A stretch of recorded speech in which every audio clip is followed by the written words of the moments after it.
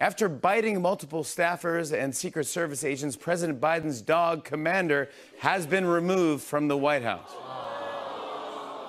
It's not easy to remove the White House dog. First, the House has to impeach, then the Senate has to vote to convict. On the bright side, Commander got to split an Uber to the airport with Kevin McCarthy. So it's kind of not bad. Well, guys, the #1 movie in the country right now is PAW Patrol. Have you guys seen this? I haven't seen it yet, but it looks pretty good to me. If you want a quick refresher, here's the trailer right here.